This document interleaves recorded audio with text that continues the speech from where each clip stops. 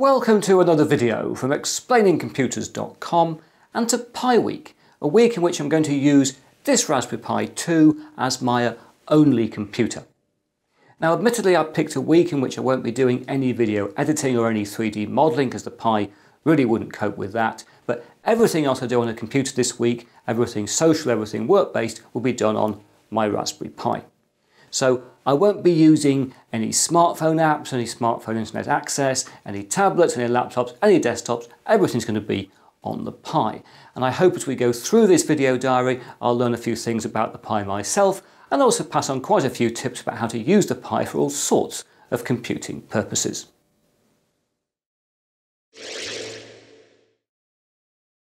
Right, well here I am on the afternoon of day one with my first video diary entry. This is my setup for the week with the Raspberry Pi. You can see it's there connected into wired Ethernet. It's got a keyboard and a mouse connected, and it's also got an extension to help me connect in other things I'll come to in a second. I've got the power supply there so I can flick it on and off in a switched socket. And up here I've got a number of different configurations of operating systems which I can plug in and use across the week. Now, I've already used the Pi to do some email checking and to print out some documents I need for Monday. But I've also today, as you know, been filming. And across the week, I'm going to have to want to back up the things I'm going to be filming. And a lot of my filming will be done on smaller cameras this week for doing video diary entries out and about with the Pi. That will be shot onto SD card. I can just plug those into the Pi with an adapter.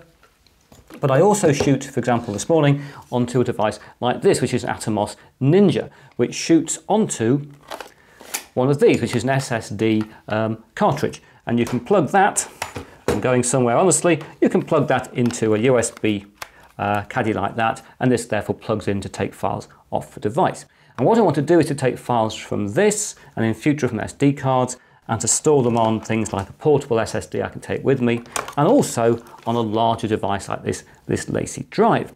So you might be thinking, well, that's fine then, Chris, all you've got to do is to connect these directly to your Pi. But if you're running Raspbian, as I am here, Raspbian will read a NTFS disk like this one, but it won't write to it. And it won't read or write to an exFAT disk like this, or indeed I've got an exFAT USB key, you may remember from a few videos ago. So what I need to do is to go to Raspbian and to open up a terminal, and we're going to install a few extra facilities. So first of all, I'm going to install the ability to read and write an NTFS drive. For that I need to do a root command, sudo command apt get, and I'm going to install NTFS, and it's what, 3G, I think that should pull down NTFS compatibility. And there we are, after a little bit of sorting itself out, it's done that. I'll just make this window slightly smaller so you can see the bottom of it on the screen properly.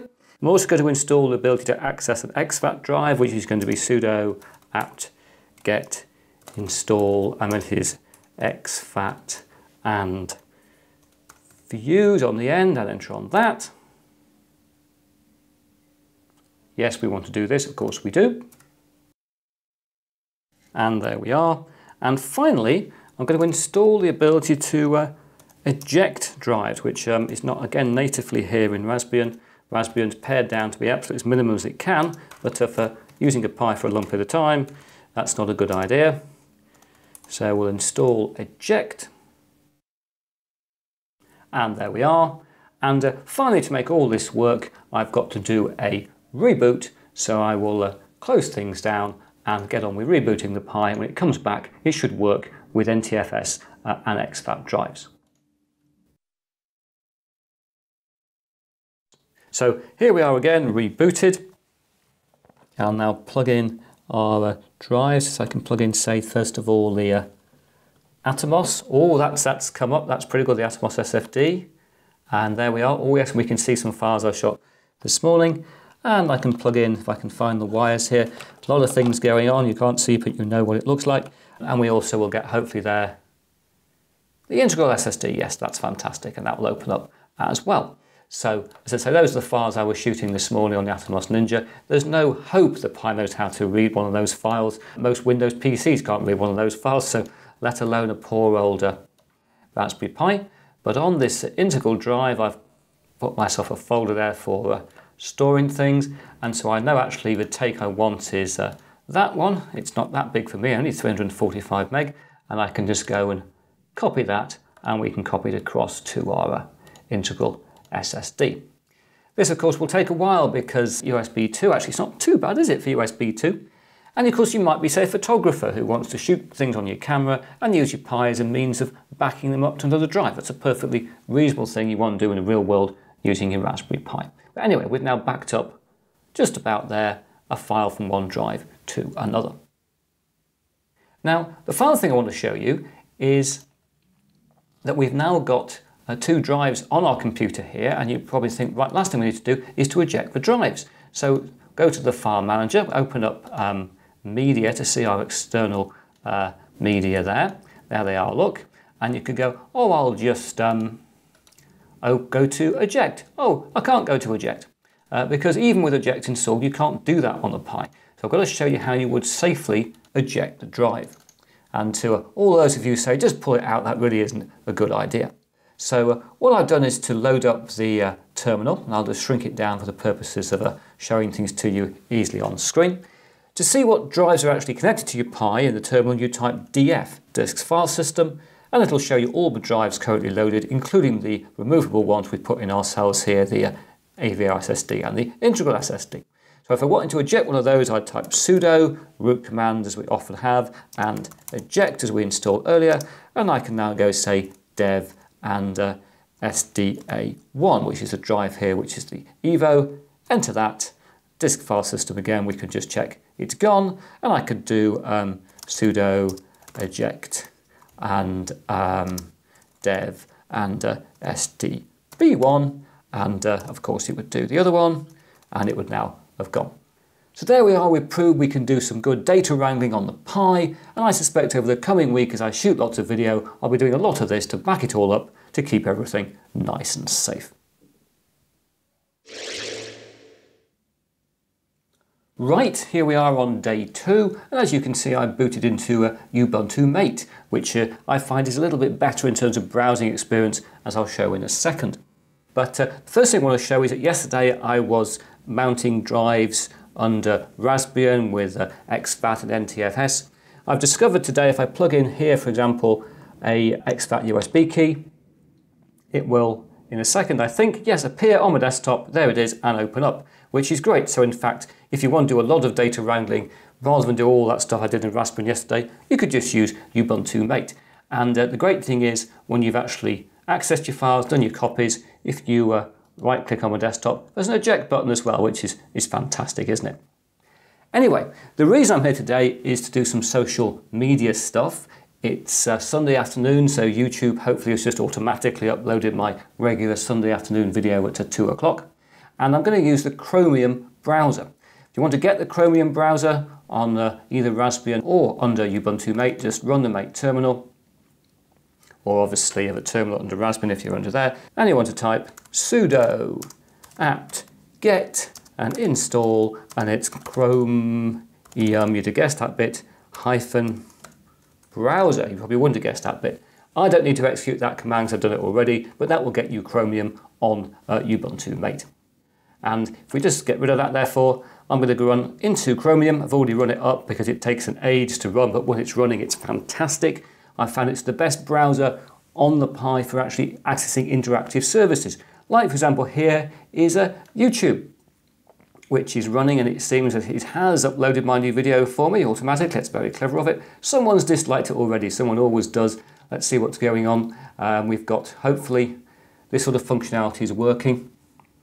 There we are. Someone's, in fact, lots of people are commenting on the video. That's very nice of them, isn't it? Look at this, all these people down here. Fantastic. And I should be able to, on this machine, go into my comments. This is the sort of functionality. It doesn't work, I found, on all browsers on the Pi. You can't answer your comments and everything, but Chromium works both under Raspbian and also even better, I find, under Ubuntu MATE. There we are. There's a comment I need to respond to. I'll just respond to that comment. And there we are. We can see it's working. I've obviously got a few comments to answer here, so I will go on and do that in a second. And hopefully it'll actually also work with the analytics. I'm a YouTuber, I spend all my time looking at my analytics. It's critically vital you look at your analytics at least 12 times an hour, I think. Yes, here it is. Look, it's going to load in and we'll get the standard 7-day view, but the one I really want is the real time. I always obsess about the real time when the video's just gone up. See if it's going to be working. Isn't it great what you can do on a Raspberry Pi? And there we are, look, it's, oh yes, the new video is picking up views, so everything is working. So there we are, that's today's task, to see if I can work in social media okay on the Pi, and I can using this service. So I'll go back to answer my comments, and I'll talk to you again tomorrow.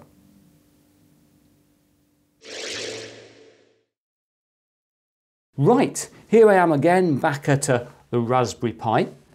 Today I spent most of my time teaching tutorials at my former employer at the University of Nottingham, and therefore I've not been doing computer-related stuff. But I've come back this evening, I've been checking some email, and I'm also preparing to deliver a lecture tomorrow. And so here I've got my lecture running on the Pi. You'll see I'm back in Raspbian, which I think is my best bet for doing this at the moment. And I printed out my copy of my slides to make some notes on. It's all worked perfectly well. Came happily out the printer of my long USB lead connected to the Raspberry Pi.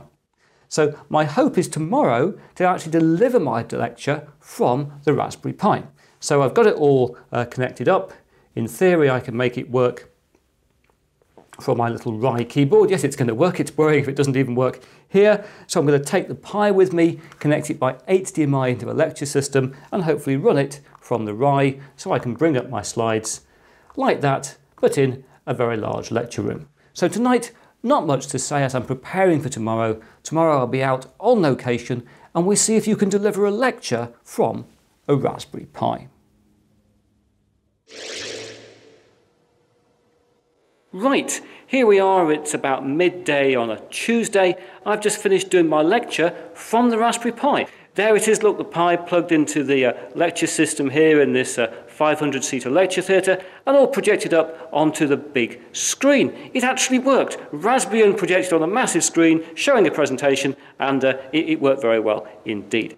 So I think I've proved you can make a professional presentation from a Raspberry Pi. You can take your Raspberry Pi with you, plug it into a lecture system, and it works. And indeed, I'll remember this in the future. It might be easier to take around a Raspberry Pi in my pocket to make a presentation than a laptop or a netbook. Final thing to tell you today is that last night, after I'd spoken to you, I did a very special piece of shopping online on the Raspberry Pi. I actually bought a Raspberry Pi Zero. I actually found one in stock. So we can look at a Raspberry Pi Zero on this channel very soon. Anyway, that's it for me today, being still slightly surprised that all of this worked, and I'll speak to you again tomorrow.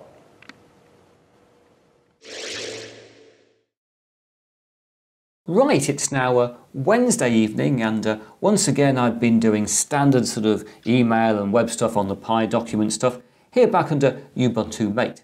But I thought we'd have a little look at the opportunities to use the Pi for photo editing.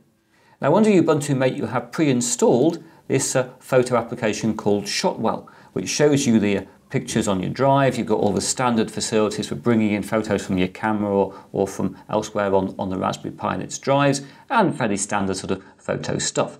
And you can, for example, pick up that nice photograph of a bit of cress.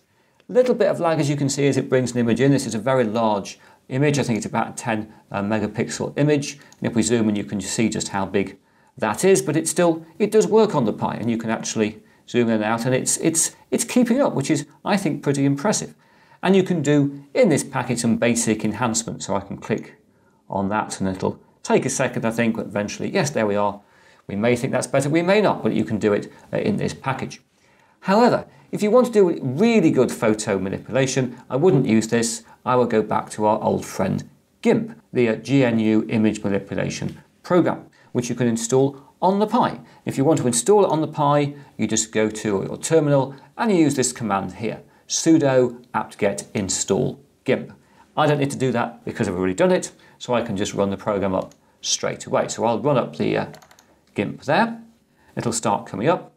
As it comes up here, I point out I'm doing this under Ubuntu MATE But if you were in Raspbian, you can run GIMP under Raspbian just the same, running exactly the same sudo command to install it on your Pi. But here we are under Ubuntu MATE. It's coming up there. It takes a little time to load, but it's not bad, is it? There was no editing in that coming up there. It comes up pretty quickly. And we can maybe go and load in an image. You know, we've got here basically Photoshop functionality running on our Raspberry Pi. If I bring in, say, a picture of a Raspberry Pi, it loads in. There it is. I might want to do, say, I don't know, crop that down a bit. So I might say, go into the thing there, maybe do a fixed ratio crop, maybe 6:4, and maybe take, I don't know, middle of that image there. Little bit of a lag here, you can see, but it still works. And I can just, maybe I'd want to say that bit, and then say, I don't know, image and crop to selection. That seems to work. I could then do maybe image, scale image, a bit smaller, maybe 600 by 400. Maybe I'm going to use it for web purposes. And that would seem to work. Obviously put our scaling back up to now 100%. And we maybe manipulate the image, maybe change the levels a little bit to get it a bit richer there, pull a little bit more contrast out of it. And as you can see, this is working pretty well. You know, you have got reasonable adjustments. Okay, I've made the image smaller, but it does work. And you've still got things like your filters. We could do, I don't know, where's the one that does the lovely things on this? Light and shadow. There we are. Say, let's put a lens flare on. Let's make the Pi look exciting. Have a lens flare on that USB port. Why not? Just maybe about there. And click OK. And takes a little second, but it'll come along and it's working. This is working, I think, about as quickly as I used to work in Photoshop 3 on a PC probably 10, 15 years ago. So this is a perfectly viable system. You could do decent image editing on your Raspberry Pi. So that's our little bit of a video diary for today, and I'll talk to you again tomorrow.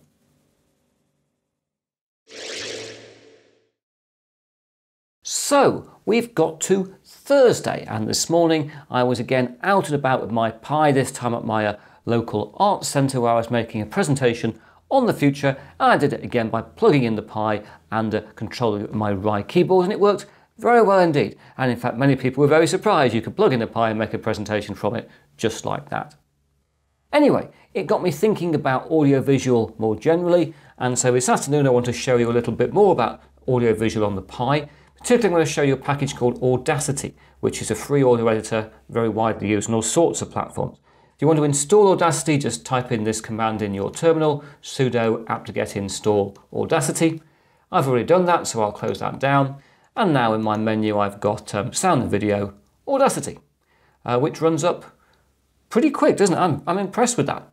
We just pull in a recent file. There we are, look. This is just a small music sting, so we'll just play that.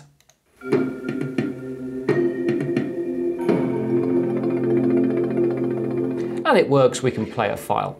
If you're thinking the audio quality isn't quite right, you can hear a bit of hiss there. It's because I'm having to use the composite jack to actually get audio I can record. It works much better when I don't have to fit in all the recording equipment in the middle between me and the monitor and you. But we could, for example, make, say, an amplification change there. We could do an amplify, and it's already picked the maximum level, and it's much. It's got a more powerful end. We maybe like that end bit, so maybe we can say copy that, and of course paste it in, and maybe paste it even again, and it'll down the noise multiple times. I don't think that's the best audio edit in the world. I mustn't save this back. But it proves a principle. Audacity works very well, actually, on the Raspberry Pi under Raspbian. That said, I have tried Audacity under Ubuntu MATE. It does work, but it's nowhere near as responsive. It has got some stability issues. So if you want to do audio editing on your Pi, my strong suggestion is to use Audacity under Raspbian.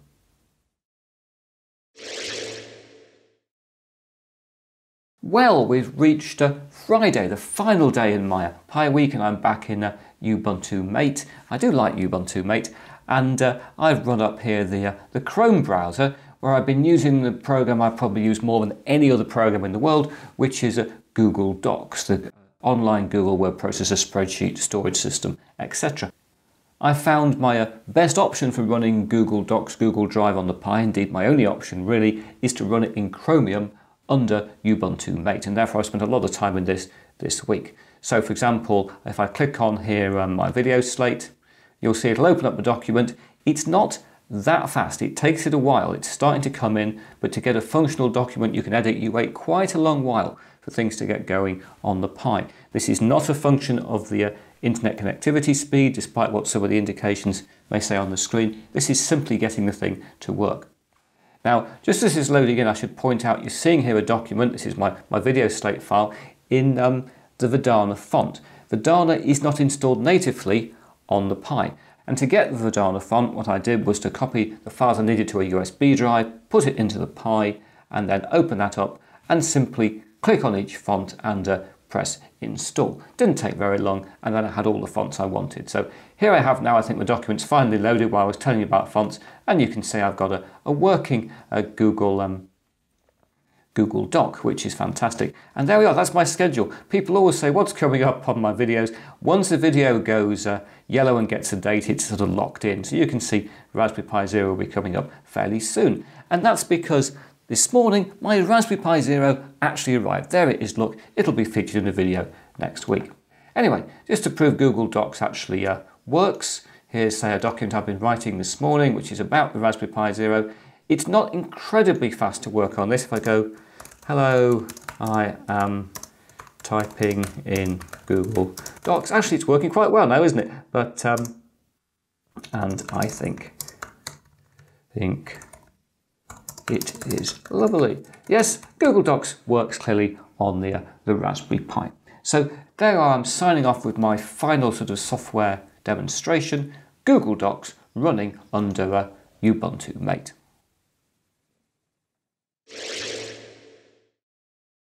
So here we are at the end of Pi Week, and it's certainly been very interesting using a Raspberry Pi so intensively over a period of 7 days, and for all those sort of mundane computing tasks you wouldn't normally think of using a Pi for. Now, inevitably I've learnt a few things, not least I've learnt a bit of patience. When you click on a program on the Pi it works, but it takes a bit of time to get there and you have to get used to that. I've also, as you probably gathered, had a great appreciation for Ubuntu MATE this week. I've really discovered Ubuntu MATE is a very, very good Pi operating system. It isn't best for everything. It was not so good for audio editing under Audacity, but when it comes to browsing experience under Chromium and when it comes to running things like GIMP, I've really been very impressed indeed with the Ubuntu MATE operating system. In terms of problems, the one thing I didn't expect to have problems with was the SD card slot on the Pi. I've been switching operating systems a great deal this week, often taking the card in and out many times a day. And on some occasions, on one in particular, I went, my whole Pi's blown up, oh no, what am I going to do?